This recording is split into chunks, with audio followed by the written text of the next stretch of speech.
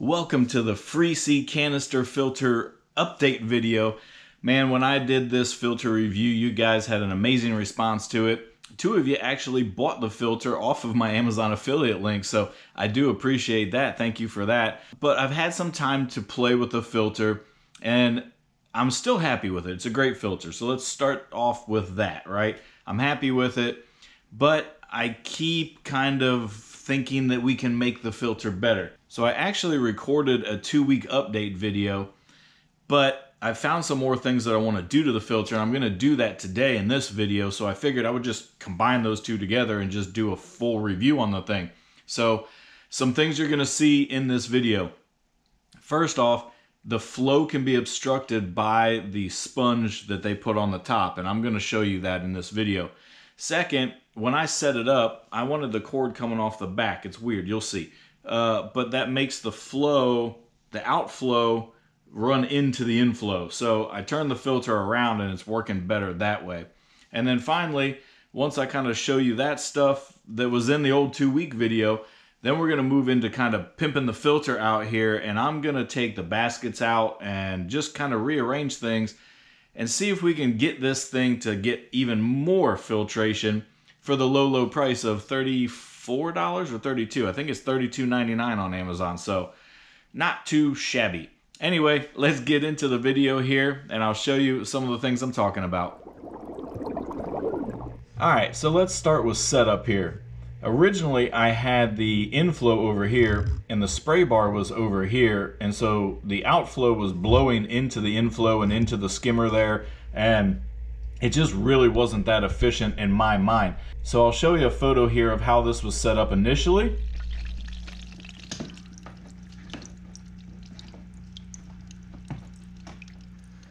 The reason I had that set up initially is because look where the power cord is, right? That's the back of the filter. So they have the inflow outflow set up that way.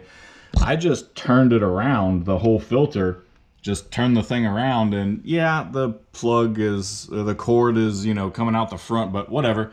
I think it works better this way. So now let's get the filter off the tank here. I'm going to take it apart and show you the blockage issue that I was talking about and what I initially did from 2 weeks ago till now to make the flow even better, and then we're gonna kind of mod this thing out a little bit.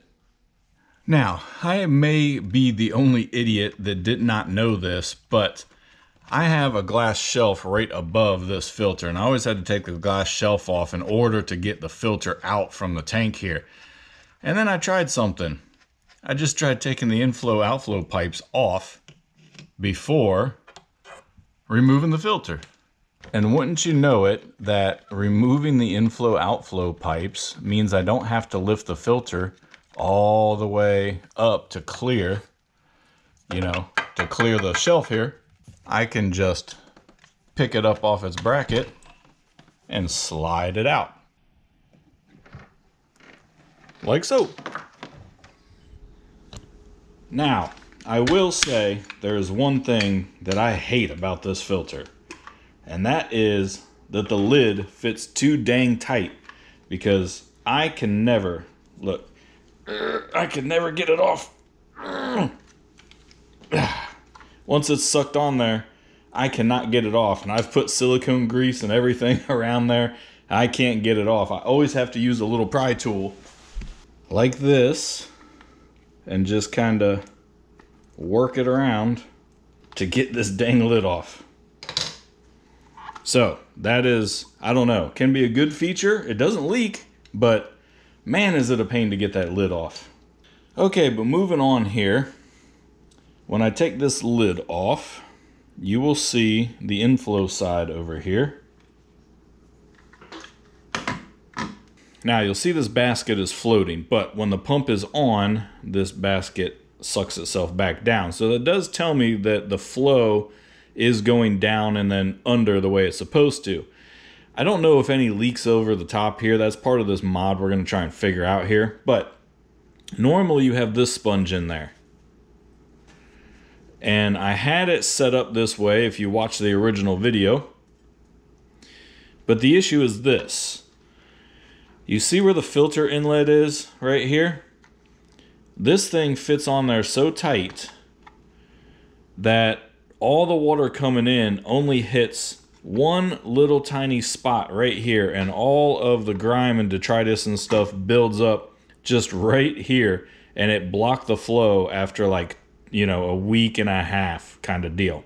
What I did was I took this sponge out, and that allowed the water to just kind of swirl around in here and the gunk and stuff, and it did pass more through the filter. But I'm still not satisfied.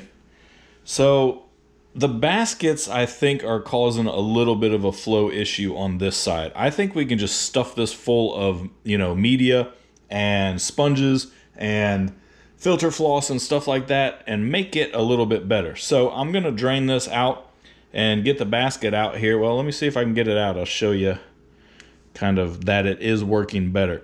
When I pulled this out 2 weeks ago with this sponge in that place, the only dirt was on that little spot on the sponge. There was absolutely zero dirt in the sponges or the baskets here. And that's what made me decide to take that sponge out.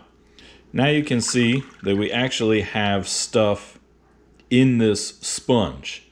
Another thing I hate, you can't get this basket off.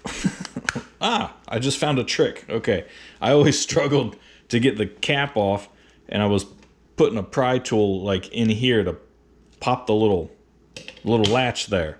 But all right, we figured it out. Just squeeze it and it'll pop off. All right. But now we actually have some stuff in our sponges, and that makes me happy that we've got stuff being filtered. Now this isn't really a clean out video, but we're going to be cleaning it since we're modding it. I'm going to do away with this basket, I think, just 100%. Maybe you can kind of see the dirty water that we got going on in here. That is good.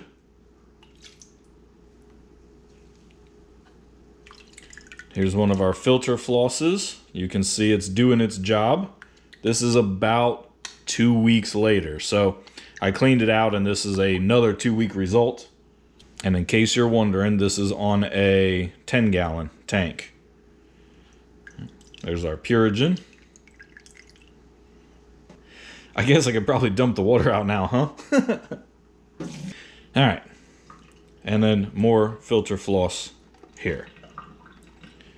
So it's doing its job. It is filtering, but we're going to make it filter better.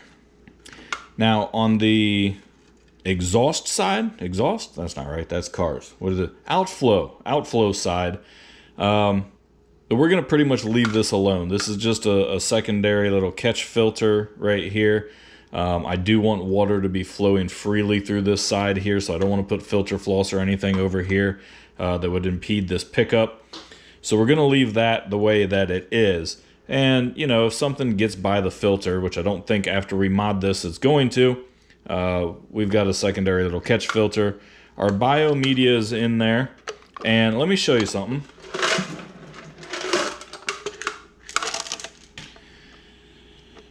Can you see kind of how clean the biomedia is? That proves to me that we are filtering through the intake side. So I'm happy with the filter, man. I'm really happy for the money. I think they did a good job. So we're gonna leave this side alone. And while I'm thinking of it, FreeSea has not contacted me and paid me to do this review. This is 100% honest me. All right, this basket, don't need it. Sponges we are going to keep and use. But I'm gonna redo, oh, that's nasty. But I am gonna redo the filter floss. But before I do that, I've been curious how much kind of blow-by we get, if that makes sense, from where this sits on the divider here. I can't really tell. It does feel, there's a little gap at the top, but it does sit on there pretty good. If we take the divider out and set it in there, yeah, I guess it seals pretty good. Let me see if I can get an angle on it for you. You may or may not be able to see that there's a little tiny gap right down there. So I'm going to put a little piece of weather stripping in there, and that should really seal this all up. because I don't want any blow-by. I want maximum filtration. Here's our weather stripping. It's fairly thin as far as the thickness goes, and it's soft, so it should just fill the gap in nicely. I've got my X-Acto here. I'm just going to trim a nice piece. Make sure that this is dry in this little gap right here. And take this guy and lay it right there. And then I'm going to take my X-Acto blade and start tracing the inside, I'm hoping, and cut it. Yeah, it works better to start in the middle. Work your way to the edge. Slicey, slicey. Hopefully I don't slicey myselfy. Just kind of cutting around the curve here. Alright, see if we can jam it in there. This stuff's not really sticky, so you can kind of manipulate it around a little bit. I'm thinking that's going to work out nice. This may work, may not work. I don't know. We're experimenting. Now let's see if it'll still fit on here. Yeah, perfect. All right, so if I push that all the way down, do I have any gap that fits tight? And look, it helps me get the lid back off. Look, I solved 2 problems. Push this down. Hey. Now I don't have to pry this dang thing off all the time. All right, that tells me that we're getting a really good seal. Perfect. Now I've got my bag of filter floss here. Ooh, camera wiggling. All right, I've got my filter floss here. And I'm just going to tear off a big chunk. These sponges take up a little less than halfway of the canister. So we're gonna stuff filter floss in the bottom about halfway. I do still want to leave a little kind of water chamber up here. So I don't want this sponge to be, you know, right up here again, because we're going to run into that same problem with the inlet, remember? So we want, you know, the filter to be able to suck these sponges down and leave a little bit of a gap here. You'll see. I'm rambling now. And all I'm doing is I'm just going to shove this down in there. So it's tight.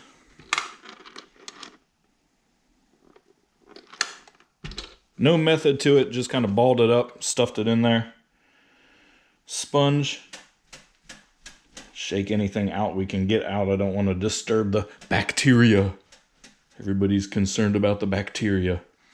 Now I'm even going to leave the Purigen packet out for this test because I want to show you guys real results if this works. If it doesn't, you'll see that too. All right, drop a sponge in, drop the second sponge in. Okay. Yeah, that's maybe a little tighter than I want. I wanted a little more of a water chamber there. Let me see if I can smash this down anymore. Yeah, that should work better. There we go. See how I have a little bit of space in here? That's exactly what I want. Little water chamber so that water can flow around in here. And now it has to go through the 2 sponges and it has to go through the filter floss here before it can go under the gap and then up through the baskets for the biomedia. We're going to see if it works, or if I have too much media in here for this little pump, it might not be able to suck water. Okay, we're going to put our lid back on here. I like that. I like the mod that now the lid pops off by itself, so I don't have to get my little pry tool every time. Final step, which I'm going to do off camera, is I'm just going to clean my little lily pipes here. Let's connect our pipes back up here. You may notice I'm not using the spray bar anymore. I just want a nice circular flow, so I took the spray bar off, but you can use the spray bar if you want. All right, filter is primed full of water. Let's give it a plug in. Let's give it some juice.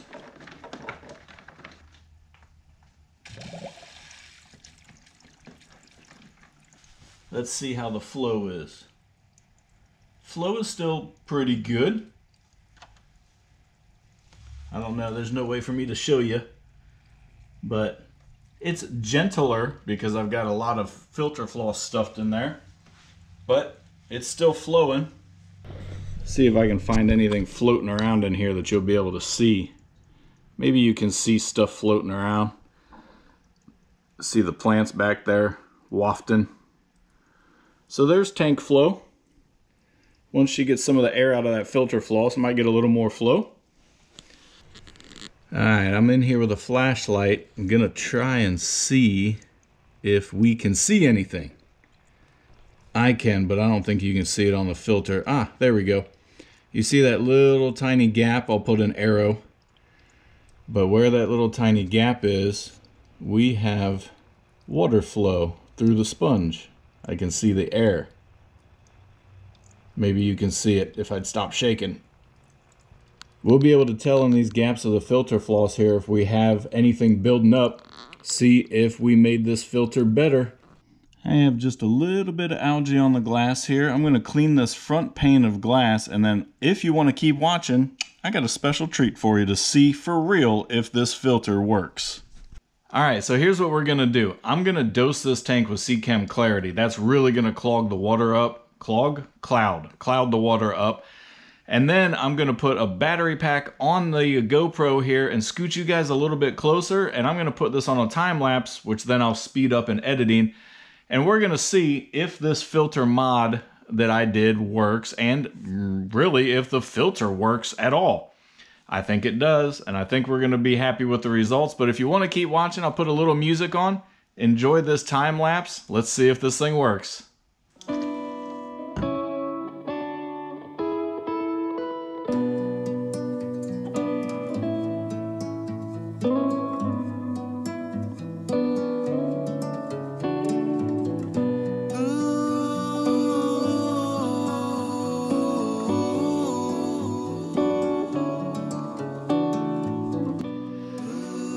Alright guys, it's been about 3 hours. I haven't edited the video yet, so I don't know how well it looks on camera, but we cleared up considerably, and we'll just wait till tomorrow morning. It is a smaller filter, you know, and we'll see what it looks like in the morning.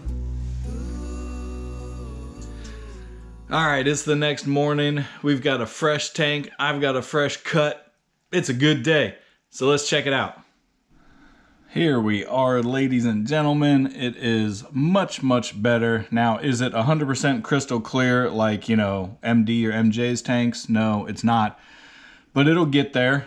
It'll clear up. Maybe you guys can see just how much brown this thing pulled out in one day in that filter floss there. See the little white spot down at the bottom? Gotta say, I'm kind of impressed. Overall, I'm happy with the tank. I think that it looks pretty good for a $35 filter, you know? I mean, we're not running some $400 canister filter on this little 10-gallon here. This is a cheap Amazon, you know, overseas company filter. But I think it does its job. It does what it says it's supposed to do. It just needs a little tweaking and a little modding. Alright, that's going to wrap up this update on the FreeSea hang-on back canister filter. You know, I gotta say, I do kind of like this filter. I think the price point's great, the seal is good on it, all the things I mentioned, right? I don't need to go back into it, but I'm going to buy 2 more of these things. That's to prove to you that I do kind of like them. Now, they need to be modded out a little bit and stuff, as we saw, but their size is much bigger and it holds a lot more media, and you've got 4 individual baskets and stuff compared to a popular brand, which I'm not going to name, but they make a little nano canister filter. It's only about like this wide. It's small. It works, but I think you can you have more options with this one here. So I'm actually going to order 2 more. I wish I could use my affiliate link. But if you want one of these, you can use my Amazon affiliate link. I'll drop it in the description down here, and I do appreciate if you use that link. I make a couple of pennies, and it doesn't cost you anything extra. And if you have any questions about it, or you want to message me privately, you can do so on different platforms. You can reach me on email at ssaquascapes@gmail. You can reach me on Instagram, ssaquascapes, or you can find me on Facebook. Our page is ssaquascapes. I like to keep it all pretty simple. Appreciate your guys' support there. If you want to see kind of some behind the scenes stuff, check out the Instagram. I do little posts up there that I don't put on the channel here. Thank you guys for watching. I appreciate it. I'll see you on the next update or the next build. I really got to start building tanks up higher. This sitting on the floor thing to record videos is ridiculous.